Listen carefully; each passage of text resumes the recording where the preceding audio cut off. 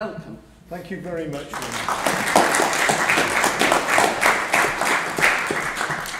Well, can you all hear me okay? Yes. Excellent. Well, thank you for your welcome. It's great to be speaking about Elgar here in Malvern in the heart of the Elgar country. I did live here for a short period in the 1980s in Worcester, where I managed the SPCK bookshop as was then near the cathedral. And it was at the birthplace in 1986 that I joined the society. For nearly 30 years, more than 30 years actually, I lived in Winchester, and for a while I chaired Southern Branch. Currently, I live in South Staffordshire, a village called Treasley outside Wolverhampton, and I'm a lay minister, a voluntary role in local churches.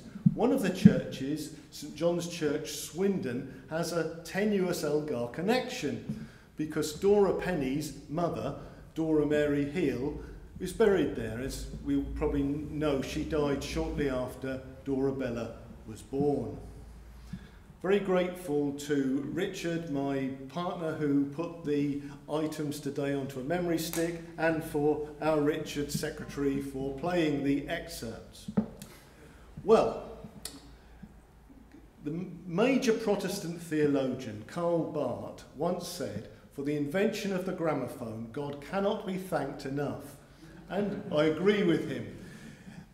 What a wonderful gift it is to have recorded music.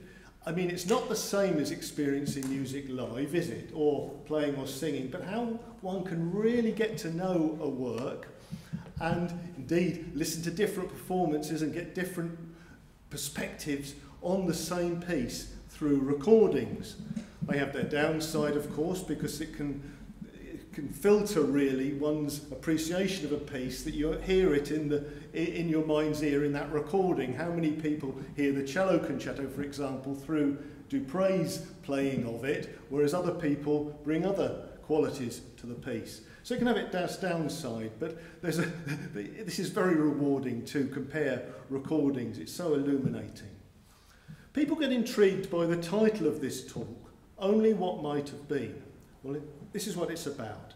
Over the years, I've become aware that, not infrequently, recordings of Elgar's music have been proposed, projected, planned, but never actually happened. It's true of other major composers too. Haydn and Rachmaninoff come to mind. But Elgar is our focus today. We will explore why this is the case, with some variations on the theme in good Elgarian fashion. These days, of course, the situation has vastly improved with radio broadcasts and live performances, new as well as archive, appearing on disc and commercially available, not to mention YouTube and live streaming. And sometimes we are richly compensated by the many Elgar recordings which have been made. And sometimes these give tantalising glimpses of only what might have been. To treat the subject adequately would entail more thorough research than I've been able to do. For example, investigating record company archives. What follows is what I've picked up, and I seem to be picking up more all the time. This is the third time I've done this presentation, and I've picked up quite a bit more since the last time. So it's what I've picked up magpie-like over the years, and it's wide-ranging and anecdotal. Well, any discussion of Elgar's recordings must consider the substantial body of recordings which the composer himself made from 1914 onwards. An exclusive artist with HMV, Elgar enjoyed a warm professional relationship with their executives, above all the entrepreneurial Fred Geisberg, whom Richard and Joan spoke about to this group a few months ago.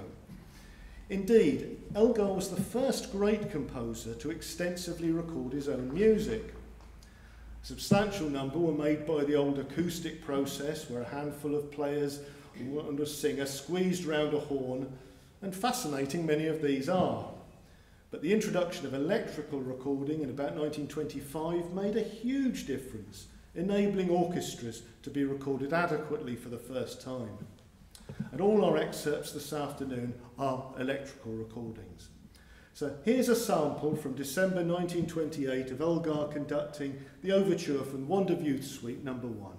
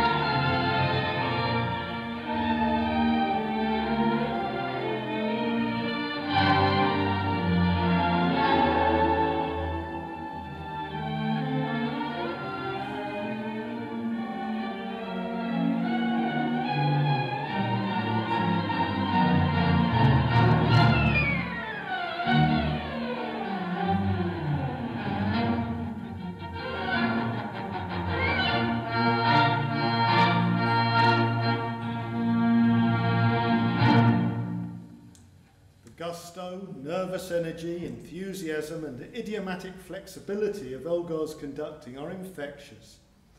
One of today's finest Elgar conductors, Sakari Orimo, said of Elgar's recorded legacy, "It is most revelatory.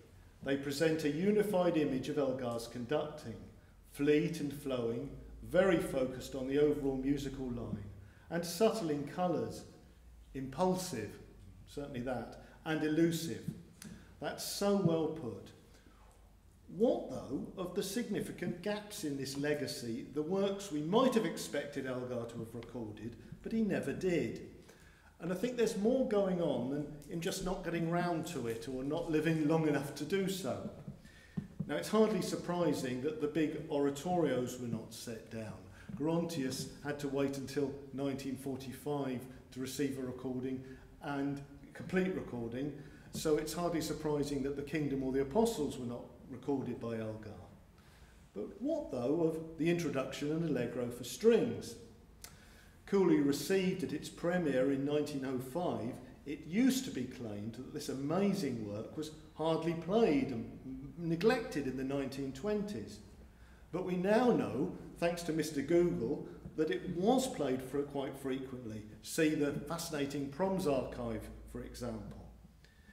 It's fair to say, though, the introduction to Allegro wasn't seen as a major piece by Elgar. It wasn't cherished or recognised at that time as the masterpiece we regard it to be today. There is no suggestion in the surviving correspondence that Elgar should conduct it for disc. Why was this? Most plausible reason is that it had been recorded by the up-and-coming John Barbaroli and his chamber orchestra for the National Gramophonic Society in 1927. Elgar was sent a copy, and he thought it excellent in every way, remarking that Barbaroli made it a bigger work than he'd thought of it as. Even if Elgar was wittily equivocal about some details, the length of pauses, for example. In fact, Barbaroli made not one, but two versions of this piece in Elgar's lifetime, re-recording it in 1929 and many times later. Also missing from Elgar's discography among orchestral works is the exquisite two-movement suite Dream Children. Interestingly, when it was proposed to Elgar that he record Dream Children as a fill-up to the nursery suite, he agreed in principle, but tellingly it never happened. Now, there's certainly, one can make a case that Elgar was not keen on performances of Dream Children, and there may be a devastating, intensely private loss behind that music, but I know this is controversial. Another work expressing personal loss is Sospiri, very plausibly, Elgar lamenting the death of his close friend Julia Worthington, another very personal piece Elgar never committed to disc. In 1925, Compton Mackenzie of the National Gramophonic Society, which recorded mostly chamber music, approached Elgar to play the piano for a late acoustic recording of his piano quintet. Wisely, perhaps, Elgar refused. "I never play the pianoforte. I scramble through things orchestrally in a way that would madden with envy all existing pianists. I never really did play. I must not begin now." So we might regret not having Elgar playing the piano quintet, but perhaps we're not missing too much. Elgar suggested instead Ethel Hobday. She was the wife of Alfred Hobday, who was the viola player in the quartet in the premiere of the introduction in Allegro. So Ethel Hobday made this late acoustic recording with the Spencer Dyke Quartet. And you can hear it today on YouTube, and very enjoyable it is too. The piano is somewhat recessed, but Ethel Hobday has a lovely, warm, pearly sound. I'd love to know what instrument she was playing. And she played it, obviously to Elgar's liking, at Seven House. Lots of string slides, portamenti, and it's swift and flexible. I'm inclined to prefer that performance to one that was made at the end of Elgar's life with Harriet Cohen and the Stratton Quartet. That one hasn't had much currency on CD. Anyway, it's high time we have more music, and here is the first interlude from the symphonic study Falstaff in the November 1931 recording made by Elgar with the LSO at the opening of the Abbey Road studios. Why include this? Well, Falstaff is one of the most underappreciated works by Elgar these days. I remember in 2016, I wanted to do something for the Shakespeare anniversary that year at Southern Branch. So we had a speaker came and gave us an exposition of Falstaff. And it was interesting how many experienced Elgarians there say, "Well, Falstaff, don't care for that. Haven't listened to it for years." But I find it an absolutely thrilling piece. One catches these cross-references all the time. And there, indeed, the undertow of our sorrows and failings, as Elgar said. This recording from 1931 is arguably one of the highlights of Elgar's recorded legacy. And interestingly, the work will crop up several times later this afternoon. So we'll have the interlude from Falstaff.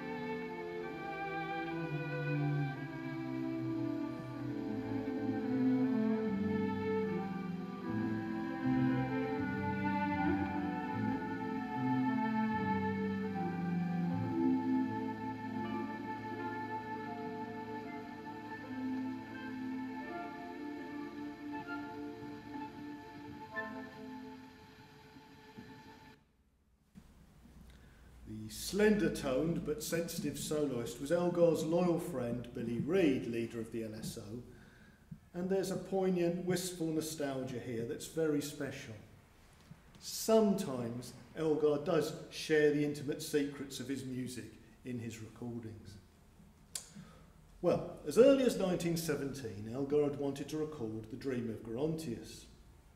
And in 1927, the enterprising Fred Geisberg's HMV engineers took the bold step of attempting to record live performances under the composer at the Royal Albert Hall. Alas, technical problems were experienced, major ones, and the audience on a wet February afternoon in the days of the smog were decidedly bronchial. You know, what is it at concerts? If one person coughs, someone else coughs. It's like barking dogs, isn't it? It was like that afternoon.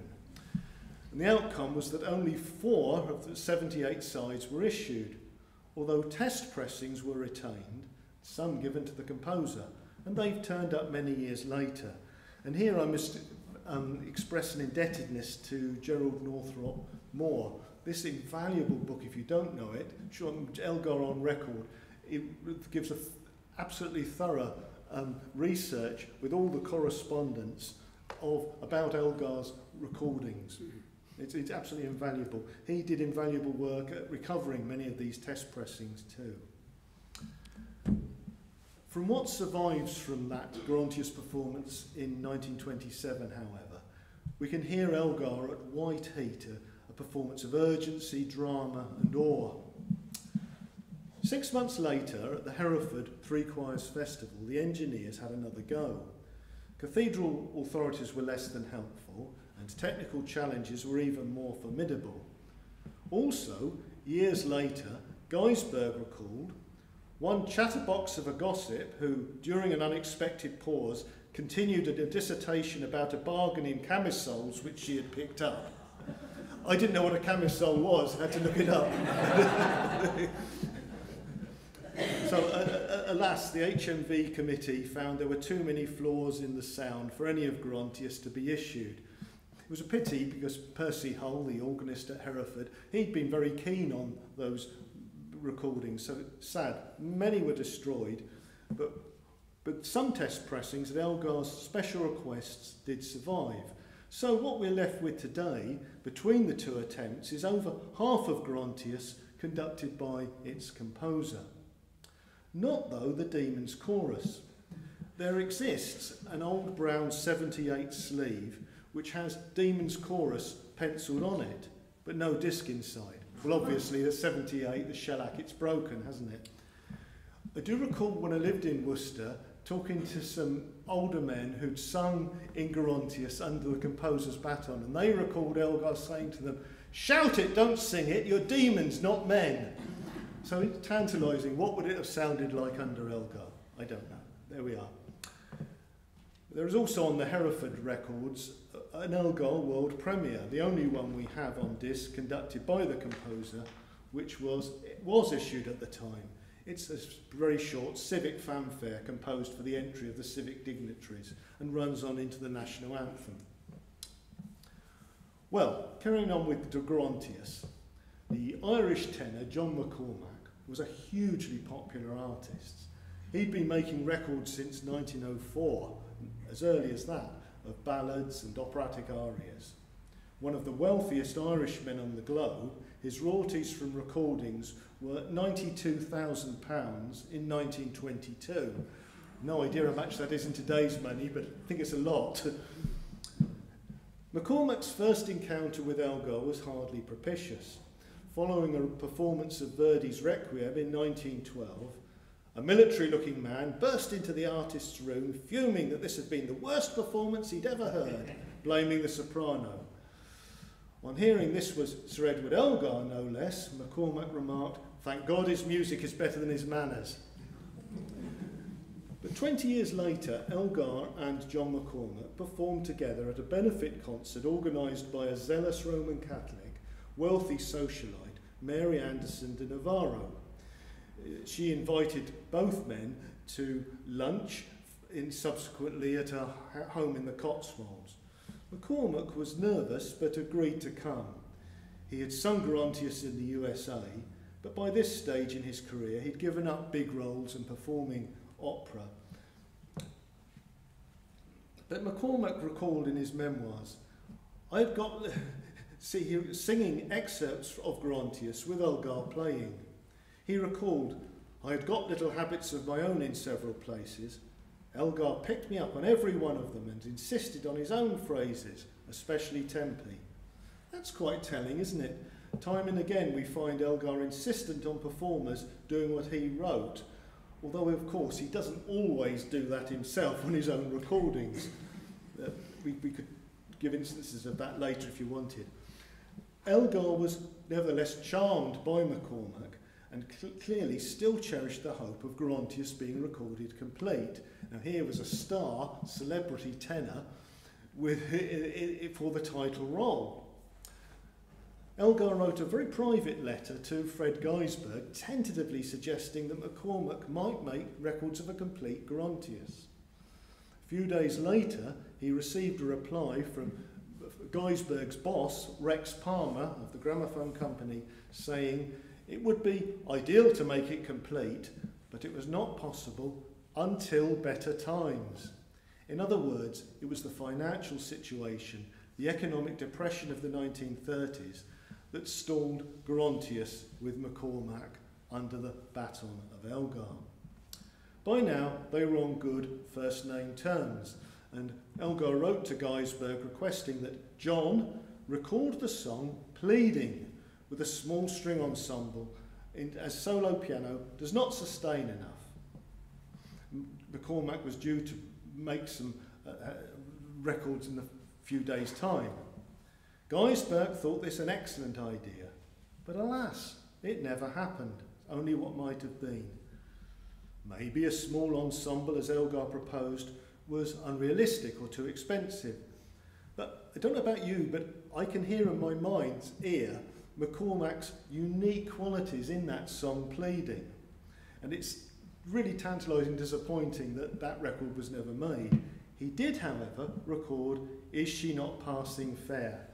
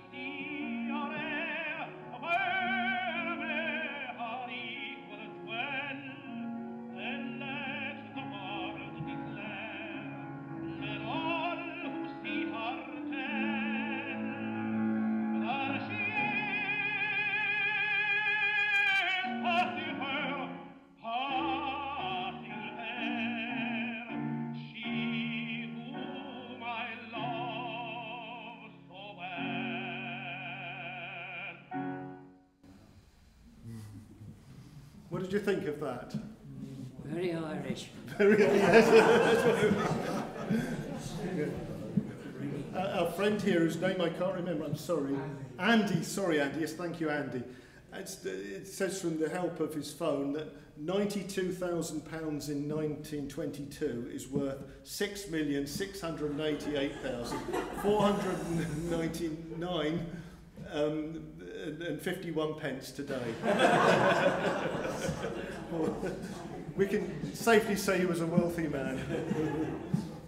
He was also actually a big sponsor of the IRA, but he kept quiet about that. That's by the by. Well, McCormack is a Marmite singer. There's no doubt of his ringing tone and his endearing gifts of communication. But it's his phrasing, it's so idiosyncratic, isn't it, with these elongated vowel sounds. Nor is he quite together with the pianist. Would he have made a convincing Gerontius? I'm not sure, but when over dinner once, I mentioned this to Valerie Langfield. I don't know if you know Valerie. She has written a major book on Roger Quilter and knows more than anybody can be expected to know about singing English song. Well, Valerie sort of spluttered and thought the idea was wrong-headed and preposterous of McCormack even thinking about recording Gerontius. As I say, he had sung it earlier in his career, though. Well, sponsored by the British Council, the first complete Gerontius was finally recorded under Malcolm Sargent in 1945, with Heddle Nash, who'd been admired by Elgar, singing the title wrong. Carl Newton's book, The Best of Me, goes in on the edited essays on Gerontius, has a very well-researched chapter on the making of this recording. And incidentally, if you haven't got that book, nor the one in the same series on Elgar's music, Oh My Horses, on the music of Elgar during the Great War, there are copies at the fairs going for absurdly cheap prices. Anyway, the question with the 1945 recording was, who should sing the angel in Gerontius? And the candidates included Gladys Ripley, quite well established as a singer at that time, or the newly emerging contralto Kathleen Ferrier. Ferrier was auditioned, but the producer Walter Legg tried it, was a notorious womanizer, tried it on with her in the taxi. Ferrier was resolved. I'm certainly not going to give that bugger any solo material, she wrote in a letter to Isabel Bailey. There we are, Kathleen Ferrier, a forerunner of the Me Too movement. If you don't know them, Kathleen Ferrier's letters are wonderfully lively and vivid. I can't recommend them too highly. Now on the complete, so Gladys Ripley sings it on the complete recording, and I find her sympathetic and consoling. But she's not Kathleen Ferrier, is she? That very special singer who holds such a strong place in people's hearts even today. That a live performance might turn up with Ferrier singing and conducted by her friend and mentor John Barbaroli, but here's hoping, highly unlikely, we can dream on. What does survive, though, is a precious test pressing of My Work Is Done with Gerald Moore, which we'll hear now.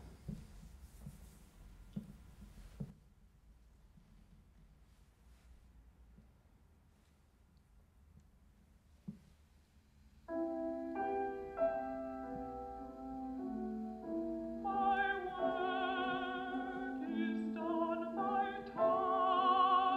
it home.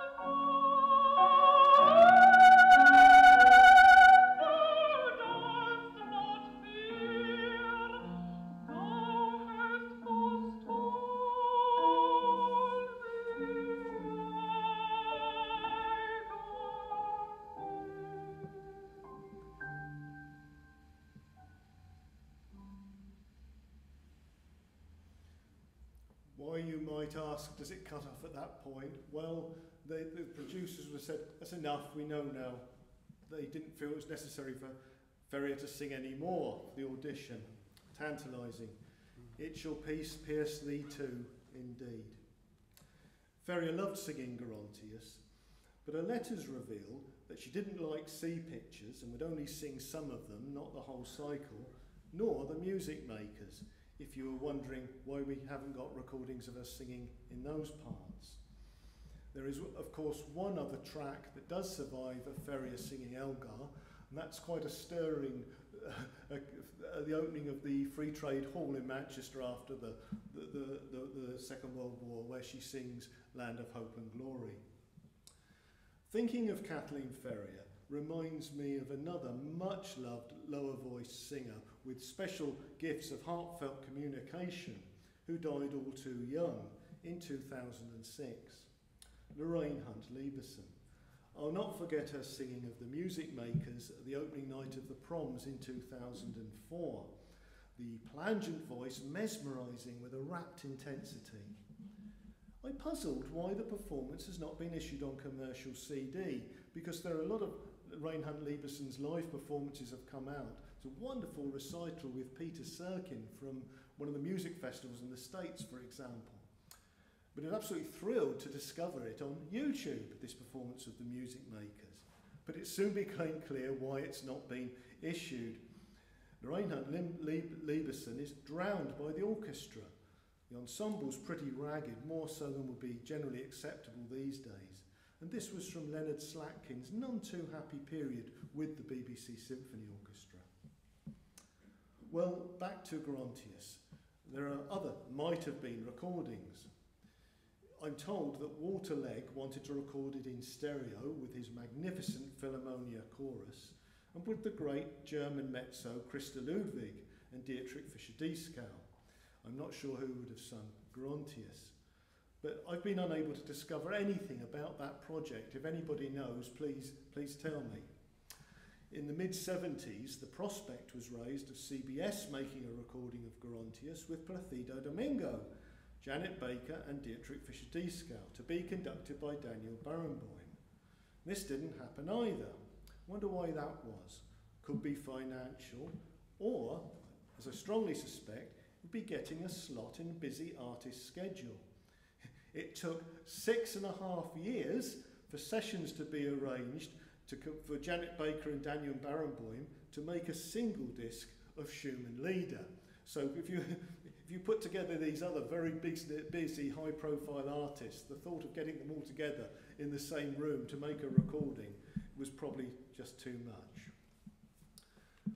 For a Berlin performance of Gerontius, which Decca recorded live in 2016 under Barenboim, it was a thrilling occasion, I understand, from people who were there.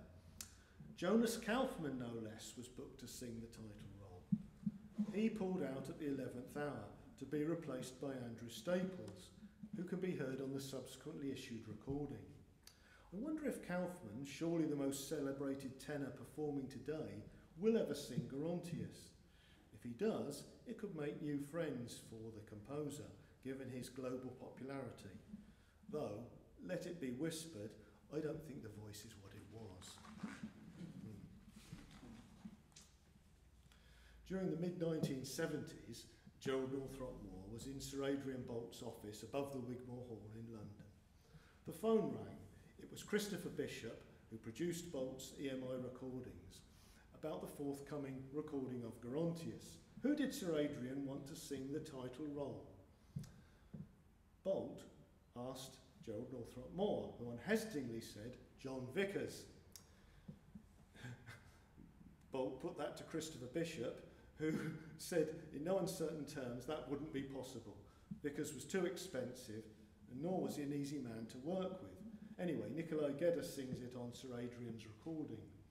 At this stage in his career, Jon Vickers, the Canadian tenor, was a Helden tenor specialising in big roles like Verdi's Othello and Britain's Peter Grimes. Good credentials for Gerontius, one would have thought.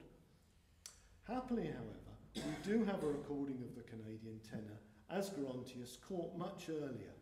It's a live performance in Rome conducted by John Barbaroli in 1957. And we will hear Take Me Away.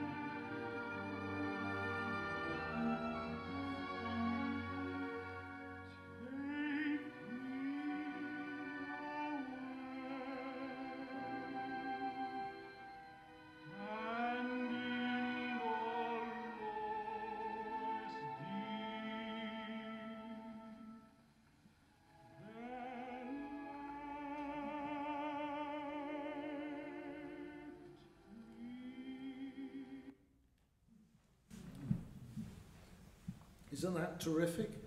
Okay, Vickers inserts rests where he shouldn't. What searing conviction, how he flings the words. I have to say on that recording, the Italian chorus leave a good deal to be desired. And whilst value that recording for Vickers, I much prefer this live Barbaroli one from New York, which some have just brought out, beautifully remastered by Lanny Sparr, doing his sterling work. Really recommend this. It has Richard Lewis in superb voice and the wonderful Canadian contralto Maureen Forrester. It's gripping in its intensity, that one. Well, time forbids us to look too much into the Apostles and the Kingdom, but we can talk about them afterwards if you like. So from Grantius, we turn to Elgar's vast and intimate violin concerto. Now, of all the Elgar recordings that might have been, nothing is more often than lamented than the absence of the violin concerto from Fritz Kreisler, dedicatee and first performer of the work with the composer. conducting. One of the most distinctive players of his own or any subsequent generation, Kreisler revolutionised violin playing. He deployed a highly individual technique, playing with the middle of the bow and a continuous vibrato of sound. And the result was unique, having an appealing, almost vocal style. And it's still studied with rewardingly by violinists today. Kreisler was a great admirer of Elgar's music. In 1905, he called Elgar the greatest living composer and saw him as heir to Beethoven and Brahms. Kreisler premiered Elgar's concerto at the Three Choirs in 1910. With the advent of electrical recording in 1925, Fred Geisberg was intent to record the work with Kreisler and Elgar conducting. Surviving correspondence reveals that Geisberg, not a man to give up, repeatedly approaching the celebrated violinists, who seemed to accept the idea, but, for reasons less obvious, alas, it never happened. In 1929, Elgar was willing, in principle, to travel to Berlin and conduct a symphony orchestra with Kreisler playing. Elgar had very limited German, and the concerto would have been unfamiliar to the orchestra. Anyway, that was not to be. It didn't happen. The correspondence doesn't tell us why. That there's no recording of the violin concerto with Kreisler and Elgar is, of course, regrettable, but it is understandable. There's evidence that Kreisler found Elgar a difficult conductor to work with. Would he have been more open to do it, one wonders, if it had been suggested with the young John Barbaroli or Sir Landon Ronald? And after the Great War, like so many, Elgar's music suffered, didn't it, in Germany and Austria, having been championed in those German-speaking countries before 1914, and it went so out of fashion after 1918. Kreisler did play the work occasionally, but it was very occasional, less frequently, and when he did so, he was making cuts. David Bicknell, the sympathetic, albeit notoriously cautious producer for EMI, makes a perceptive point. By the late 1920s, Kreisler was past his peak, and he knew it. In such a big, demanding work, would he want his runs so exposed for perpetuity? This is borne out if you compare his early electric recordings of Beethoven or Brahms or Mendelssohn with his 1930s remakes. In the later ones, the decline in technique and intonation is not hard to hear. So perhaps it's not such a disaster that Kreisler didn't record Elgar's concerto. What is disappointing and more puzzling is that he never recorded a note of Elgar's music. He made hundreds of recordings, many salon pieces, including his own Echt Viennese suite pieces. In recital, Kreisler frequently played Salut d'Amour, known as favourite of Fritz Kreisler, and La Capricieuse, but he never recorded them. But let's hear Kreisler, tantalisingly, in a composer with links and affinity to Elgar, Antonin Dvorak. Here's his Humoresque, recorded in 1938 with Franz Rupp. Just a flavour of Kreisler's endearing qualities.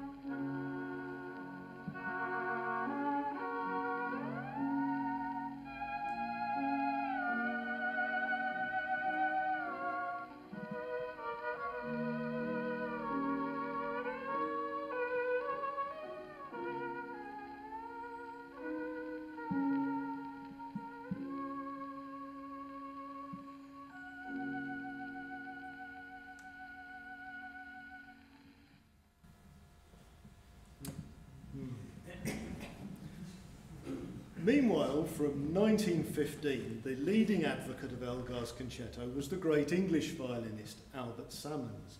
He played the concerto over 100 times, frequently with the composer conducting.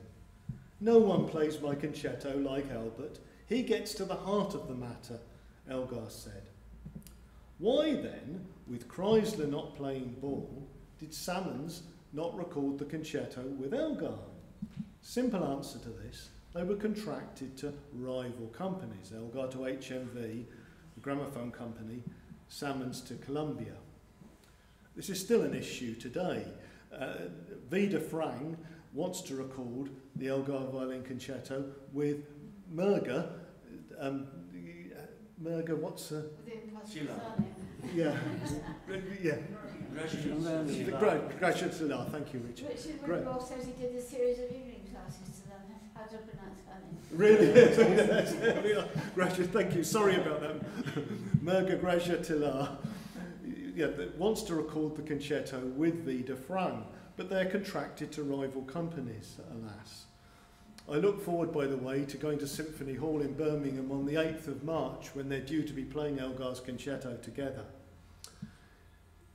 But come back to the 1930s, by the time that Columbia and HMV had amalgamated to form EMI in 1931, Salmons had already made the first complete recording of the concerto with Sir Henry Wood conducting the Queen's Hall Orchestra in the spring of 1929. Albert Salmons later told a pupil that he was dissatisfied with it.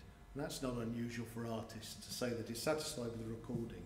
But he said the rehearsals were inadequate and that Wood spent too much time on the tutties. There is a brusqueness in some of Wood's conducting, and they're not always completely together. Sadly, by the 1940s, Salmons had developed Parkinson's. At last, he joked, "I have a perfect vibrato." But he continued playing Elgar's demanding concerto. Now, one of his most eminent pupils was Hugh Bean, who went to Salmons' home for a lesson in 1949, I beg your pardon. And Hugh Bean was amazed as he entered the hall who should be leaving but none other than Jascha Heifetz, the great virtuoso violinist. Heifetz had come to Salmons in preparation for his recording of the Elgar concerto with the LSO and Malcolm Sargent. Now, Heifetz was not noted for his generosity towards colleagues, but he paid Salmons an enormous tribute. He said, "I'm only doing this, Albert, because you refused." Salmons' final performance of Elgar's concerto was in the late 1940s with the BBC Northern Orchestra conducted by George Hurst, and it was broadcast. And by this time, we have tapes recordings have come in so that it could well have been preserved, and it was, but alas, it was wiped for a boxing match. Still, Salmons was obviously past his prime at that point, and there is a delightful recording of him playing Salut d'Amour on this wonderful disc of Elgar Rediscovered. If you don't know this, it's got some absolute gems on it. We'll be coming back to that later. So back to the earlier period, whilst recognising the authority of Salmons' performance and recording, Fred Geisberg was still intent to have a recording of the work with Elgar conducting. And of course his famous brainwave was to bring together the 15-year-old wunderkind Yehudi Menuhin with the senior composer. The rest, they say, is history. The 1932 Menuhin Elgar recording is rapturously beautiful, has an immediacy with which the teenagers express emotions. And I love the verve of Elgar's enthusiastic conducting in the tutties. Neville Cardus wrote of Menuhin's ear-catching, sensuous tone. It's certainly a rewarding compensation which we would certainly not have had if Kreisler had made the recording of the concerto with Elgar.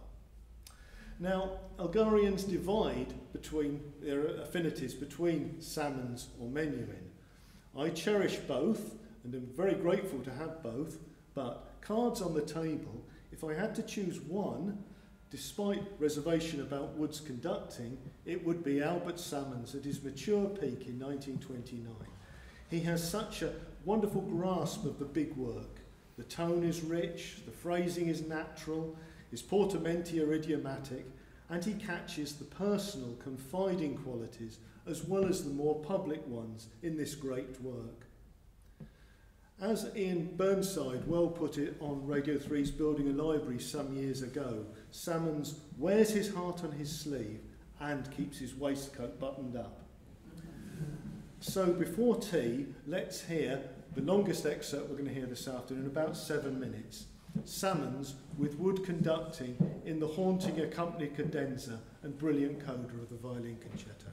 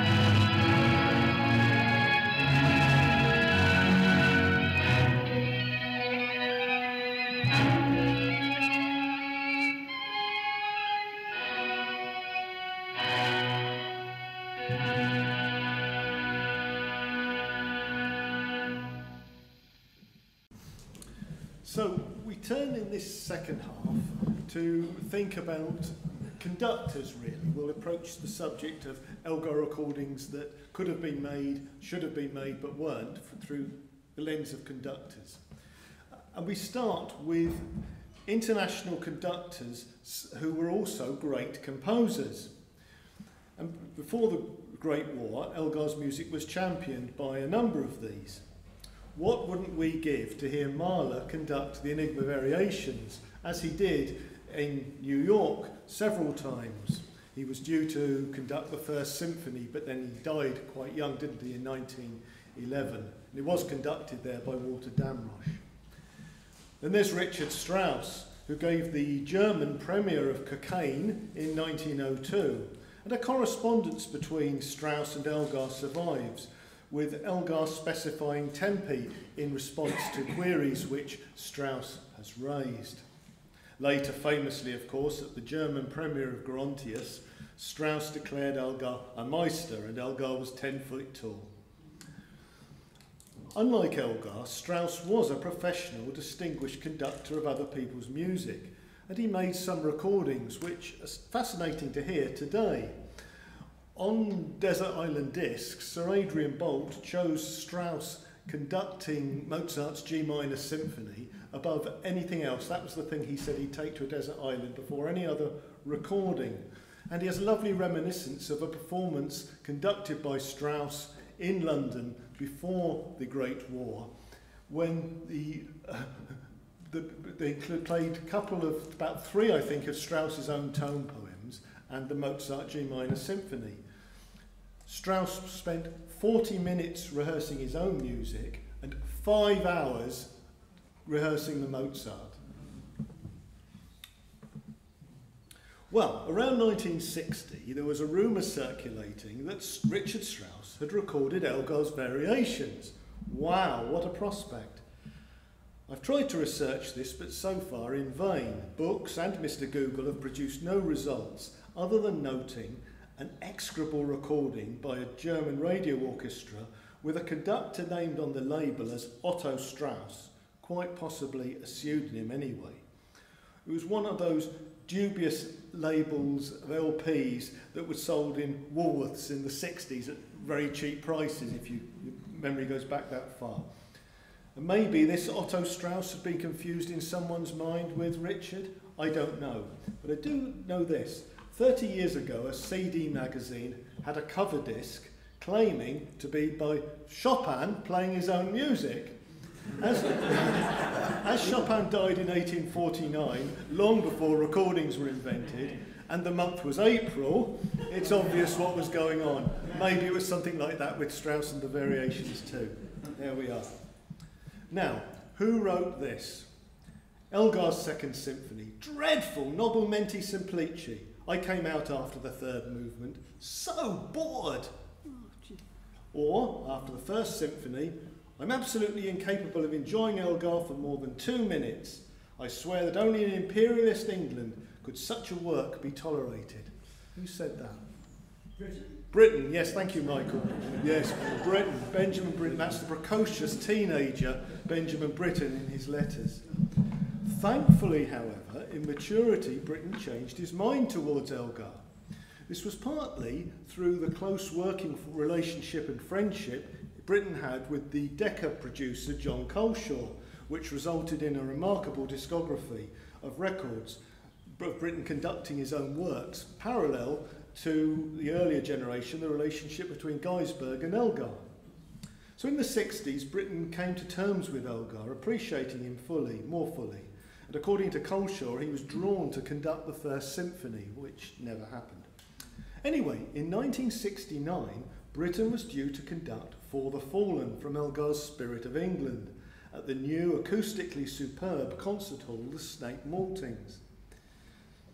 Britten wrote in a programme note, "For the Fallen has always seemed to me to have in its opening bars a personal tenderness and grief. In the grotesque march an agony of distortion, and in the final sequences a ring of genuine splendour." Doesn't that put it well? Had the performance happened, it would almost certainly have been broadcast and preserved for posterity, as Aldborough Festival performances usually were. Alas, a catastrophic fire destroyed the Snape Maltings, which had only opened 2 years previously. The concert was transferred to the glorious church at Blythburgh, and if any of you are interested in church architecture, Blythburgh is a must. It's on an escarpment in East Suffolk, get it right. Now, alas, though, there was no room in the church for the large forces required for the Spirit of England, and the programme was changed. What might have been? Imagine For the Fallen from the composer of the War Requiem. But isn't it good that the Spirit of England is being played and recognised as a great lamenting war elegy these days? It's coming in from the cold, I feel, and that's very heartening. What we do have under Britten's conducting are 2 superlatively engineered Decca recordings. One is a highly dramatic Grontius, which has fascinating composers' insight. Britten's rubato in Praise to the Holiest is almost identical to Elgar on the old 1927 records. And no, Britten hadn't heard them because they hadn't come to light then. It's in composer's intuition. The other Elgar work Britten recorded was the introduction and allegro. He admired the boldness and originality of Elgar's string writing. Here's the recording with the English Chamber Orchestra, a performance of great verve and lyricism, with the opening pages, and note the haunting viola playing of Cecil Aronowitz.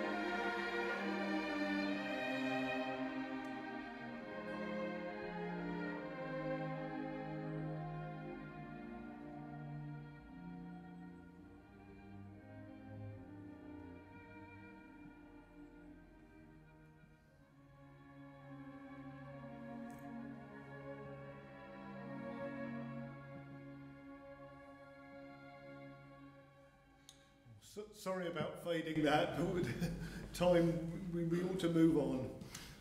Thinking of Britain, I recall his sometime friend and fellow pacifist composer, Michael Tippett. Now, on Tippett's 80th birthday, in 1985, the BBC's long-running television omnibus did a programme on Tippett, which concluded him conducting the introduction allegro here at Malvern with the English Symphony Orchestra and Lindsay Quartet, and making interesting remarks about it. In his younger days, Tippett had been an admired conductor, but by that time he seems to have had more enthusiasm than clarity. It was good to see at the time, and it would be good to see again. I can't find it on YouTube. Was anyone there at Tippett's 80th birthday here at Malvern when he conducted the introduction allegro? No. Sorry? Was it in Mansfield Court? No, I think it was in the hall in the town. There was something there. In the theatre. I think so. I don't know the detail. No, okay. By the way, this is an aside, the recent biography of Michael Tippett by Oliver Soden is an amazingly good read on his life and times, though a bit uneven on the music. But I mentioned the Lindsay Quartet string quartet played then, and I recall several really memorable performances by them of the Elgar string quartet, so penetrating and tender. But alas, they never recorded it, and I do hope that one day one of their broadcasts will be issued. Likewise, was anyone present on the one occasion when the very great English pianist Sir Clifford Curzon played Elgar's piano quintet here in Malvern? It's the only time he played the work after intense research, but he was extremely highly strung and refused to have microphones present and was often accident prone if they were, but I just wondered if anyone had memories of that. A long time ago, it would be the early 80s, I think. Does it ring a bell? I think it was the concert club. It could well have been the concert club. It was with the Medici string quartet. Yeah. Did you recall anything about it? Oh, it's a long time ago. It is a long time ago, yes. Thank you. Michael Messenger will know. Oh, right. Okay, thank you, Stuart. Yeah, let's contact Michael about that. Thinking of other composers who conducted Elgar, albeit occasionally, one was Andrei Panufnik, who fled to the UK from savage persecution in Poland by the communists in 1954. He became conductor of the City of Birmingham Orchestra, as it was then, and really fell for British music. He especially loved Elgar's tribute to Poland, Polonia, calling it, rightly, a sombre and noble work, most evocatively echoing the heroic and tragic elements of Polish history. Panufnik conducted it 5 times during his Birmingham tenure, and even wrote a work of his own with the same title, in tribute to the Elgar.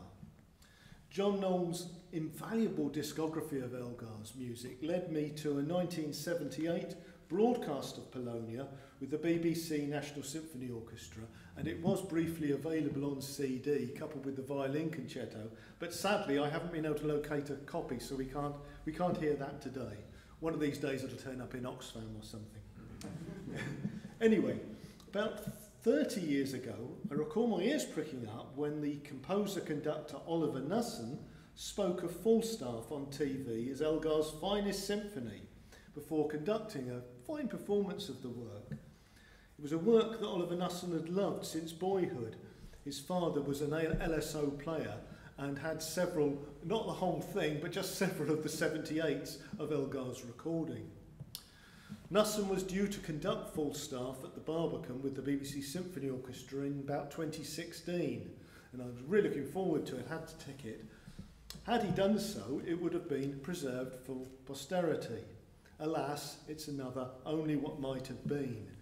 Due to Nusson's illness, the concert was cancelled, and they couldn't find a replacement. There was going to be a world premiere, I think, of a new work, But I think it says something for the neglect of Falstaff that they couldn't find a replacement to conduct it on that occasion.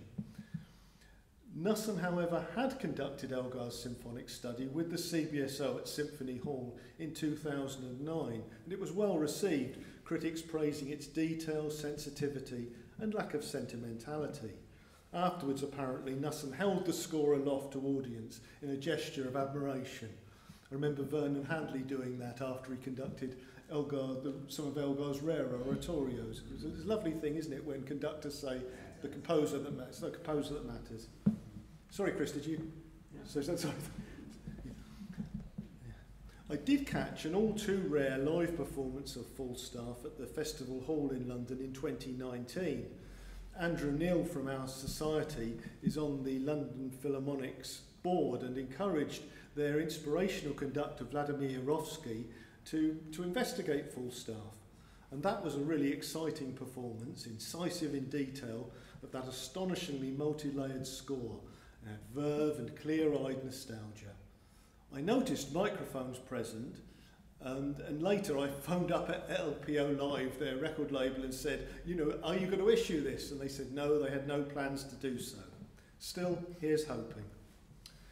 Returning to an earlier generation of conductors, let's mention Mahler's pupils, Bruno Walter and Otto Klemperer, both of whom occasionally conducted Elgar but didn't record him.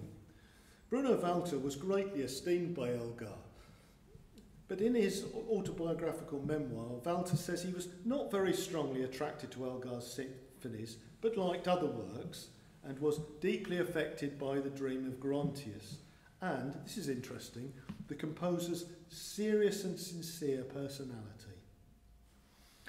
Walter, performing with the BBC Symphony Orchestra in the 1930s, gave a number of concerts of Elgar's music, certainly one of the symphonies, and some of those concerts were recorded, but not, alas, the Elgar. As for Otto Klemperer, he first conducted Elgar when he was in exile from Hitler in Los Angeles in the 30s, and he really admired the variations. He was due to conduct it with the Philharmonia Orchestra in 1951, but in his obstinate way, he refused. He says, no, I'm going to conduct Mozart's Jupiter Symphony. But everyone's expecting you to conduct Elgar. No, I'm conducting the Jupiter Symphony. Well, that Jupiter Symphony performance was stuff of legends. And the great violinist, Mary Wilson, a real stalwart of London orchestras for many a generation, came up to Walter Legg, who owned the Philharmonia, afterwards and said, I feel such a bitch taking money from you for playing like that. Klemperer was given appointment with the Philharmonia Orchestra. The rest, they say, is history. It would be fascinating to hear him conduct the variations, but maybe it's no great loss that we haven't had that. Maybe other repertoire suited him better. Some of us were talking in the interval about Klemperer's Beethoven recordings, for example. Well, let's turn back to this country, to Sir Thomas Beecham, undoubtedly a conductor of genius, and no conductor did more for orchestral music or opera in the UK in the first half of the 20th century. His larger-than-life but complex character was certainly no dyed-in-the-wool Elgarian. As is well known, when the First Symphony was a great success, Beecham seized on it and conducted it no less than 22 times. But each time he conducted it, he made more and more cuts, much to the chagrin of the composer and critics at the time. Then, when Elgar suggested that Falstaff might have been written for Beecham, Thomas Beecham was ill-mannered and he refused to have anything to do with it. When the Elgars met Beecham at a lunch party in 1915, Elgar wrote in her diary of Thomas Beecham, "Very phantasmagorical and not appealing to us at all." It must be said, however, that the working relationship between Elgar and Thomas Beecham was more interesting and complex than is usually recognised. I think that could be the subject of another talk, actually. And after World War II, Beecham played Elgar more frequently. Most of the major orchestral works, as well as I think some of the salon pieces, and he made some Elgar recordings. Now, the great clarinetist Jack Brymer owed his career break to Beecham, and he was the principal clarinet in the Royal Philharmonic Orchestra. Jack Brymer wrote in an interview that Beecham's recordings do not do justice to his performances, and that he put that down partly to Beecham's practice in the 50s of just, when he recorded for Philips, of just recording in short sections, sometimes years apart, and the record performances were put together by the engineers, almost as the mood took him. Beecham relied heavily on assistants, engineers and librarians. Some of the live performances that have now emerged are absolutely stupendous. I mean, I think of a terrific Sibelius Second Symphony from the Festival Hall in 1954 with the BBC Symphony Orchestra. But with this practice that Brymer relates of Beecham just recording sections, he actually recorded 2 extended sections of Falstaff, but the record was never completed. What we do have from Beecham, and it fits quite neatly onto one CD, is an exquisitely phrased serenade for strings, a swaggering cocaine, and an enigma variation which is quite eccentric in some ways, but it grows on me each time I hear it. Beecham had that knack of hiring the best players and letting them play with a detailed marking of their parts, and he had a very special gift for phrasing. Beecham called Elgar's variations salon music, but he called it a pretty piece. A bit condescending, isn't it? But listen now to Jack Brymer playing the romancer from the 13th variation. And the tension here suggests to me that Beecham knew something of the personal memories which surely lie beneath this music.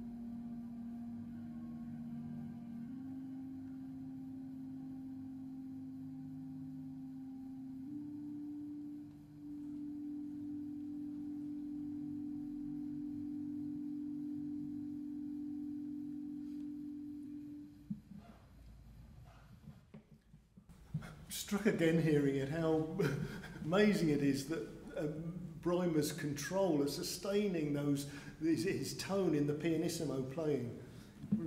Really outstanding clarinetist. One of Beecham's assistants was Norman Delmar, a committed Elgarian who made some good Elgar records. One is the Enigma Variations with the Royal Philharmonic Orchestra, recorded in Guildford Cathedral. This came out on a bargain LP for the princely sum of 79 pence in 1975. Now, I grew up near Guildford. On a Saturday afternoon, I would trawl around record shops, remember them? And which were full of this LP. You can imagine huge displays of them everywhere. Delmar recorded in long takes, and his vivid performance in the resonant cathedral acoustic has a great sort of emotional tug. It's one of my favourites, although not my very favourite, which incidentally would be the LSO and Pierre Monteur, but that's another story. Anyway, the record sold very well because a year or two later it was reissued at double the price. In an interview, Delmar said this would be followed up by a recording of the Second Symphony. Alas, that never happened. Had it done so, it could well have introduced youngsters like myself at the time into that symphony. But let's hear Delmar conducting the much-missed Bournemouth Sinfonietta now in a fine performance of the Lullaby from the Bavarian Dances with the Bournemouth Symphony Chorus.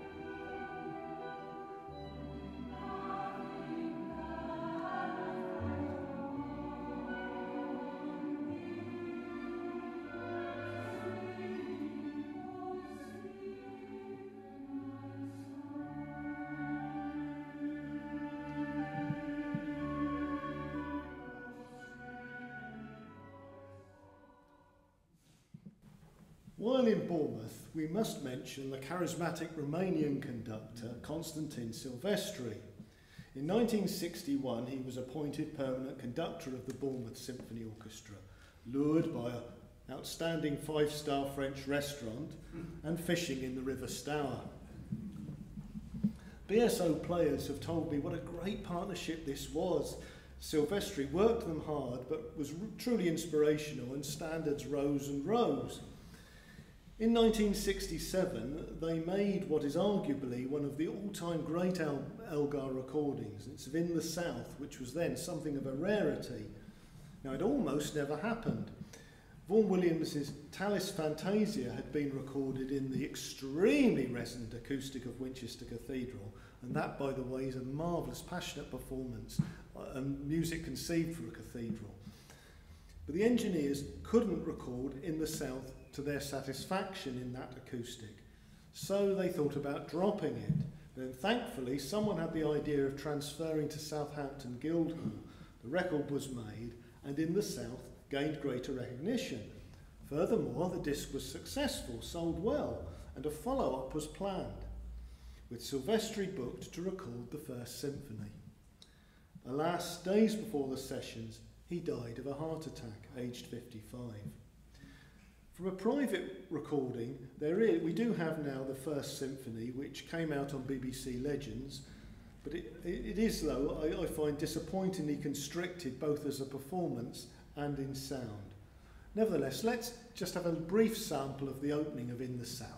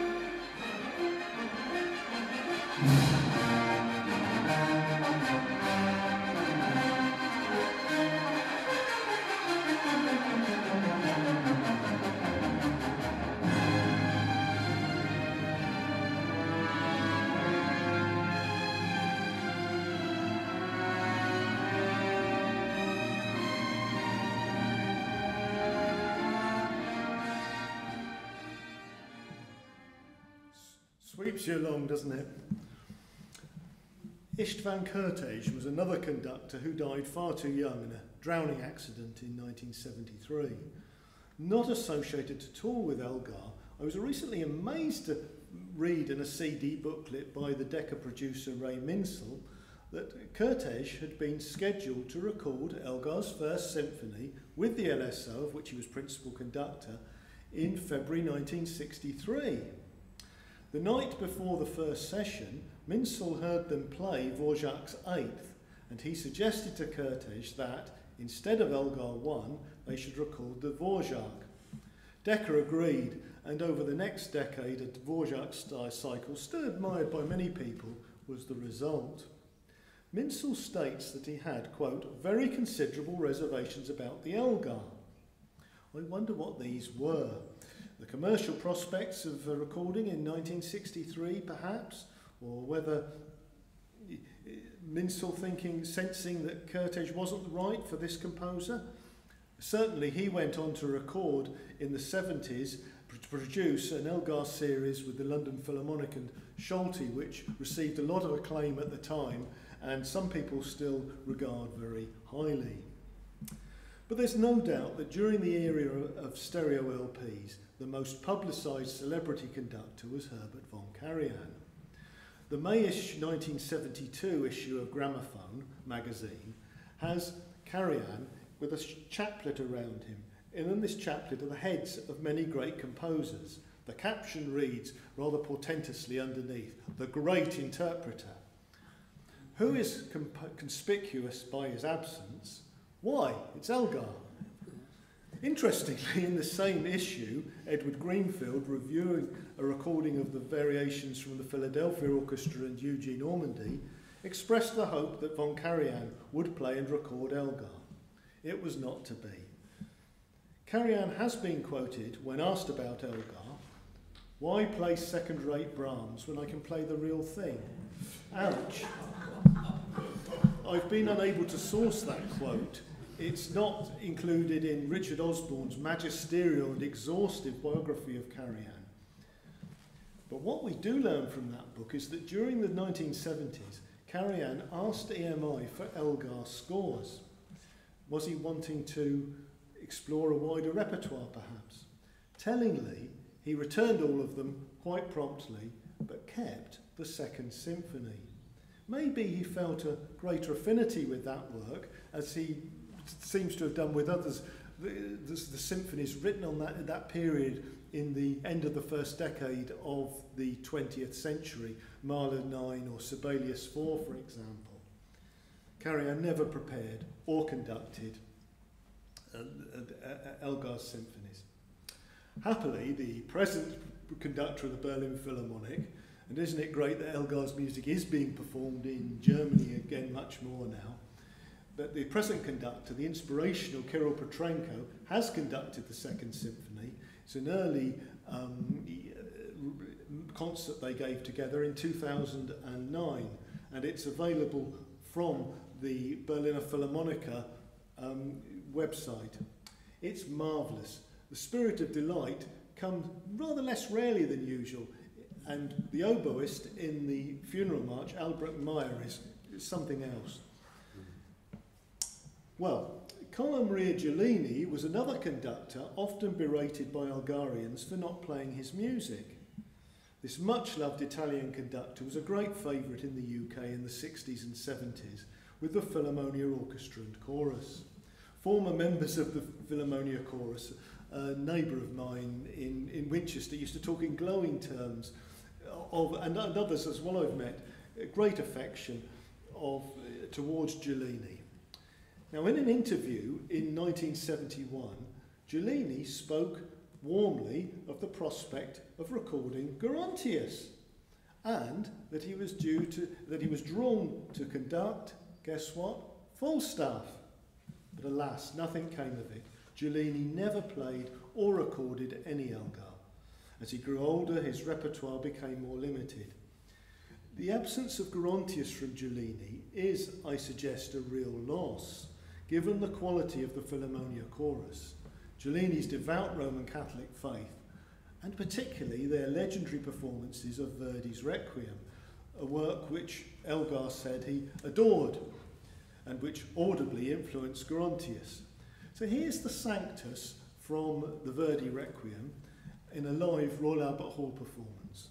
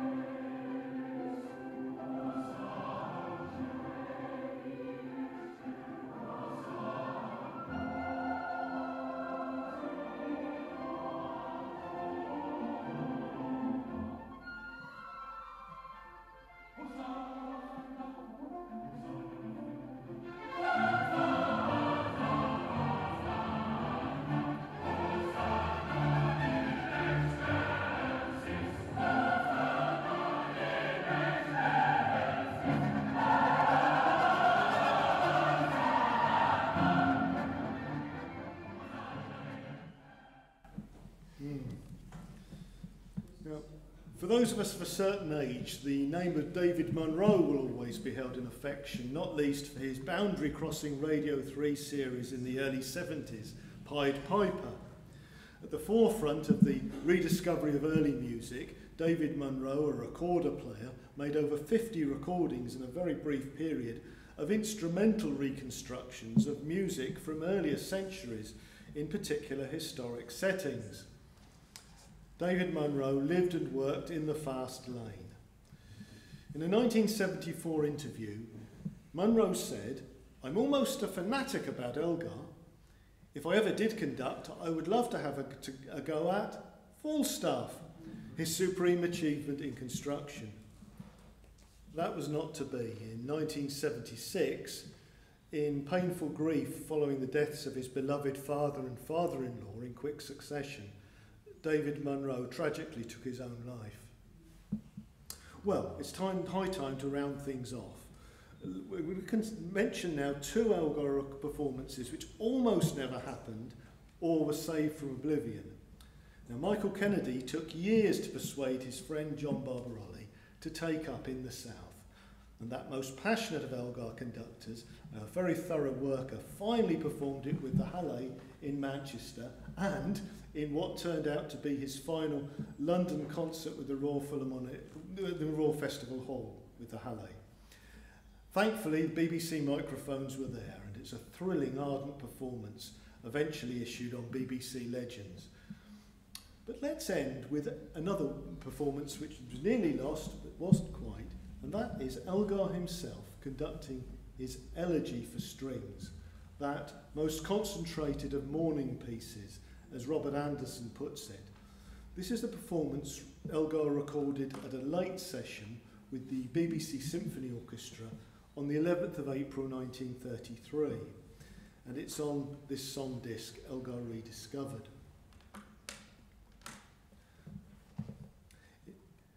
Sent, as ever, a test pressing after the sessions. Initially, Elgar seemed happy with the performance, but on the 23rd of August, we find Fred Geisberg noting that Elgar requests the elegy to be re-recorded. He suppressed this performance with the BBC Symphony Orchestra. Elgar did re-record the elegy in a session with the LPO. It turned out to be his last session on the 29th of August. And that was the one that was issued at the time and reissued over the decades. It is, I think, a somewhat tired performance from the ageing composer at the end of a long session. But then, a few years ago, Elgar's test pressing of the earlier BBC Symphony Orchestra performance was rediscovered, and thanks to the work and dedication of John Knowles, was finally issued on the Elgar Rediscovered CD. The BBC Symphony Orchestra performance, which we'll hear in a moment, has more of that elusive Elgarian fluidity and sounds much more felt than the later LPO one. So the question is, why did Elgar reject it? It could be, as has been suggested, misgivings about the string tone as recorded. Maybe that's what Elgar said. But I'm inclined to think the pangs of loss are so exposed here that Elgar felt it revealed just too much.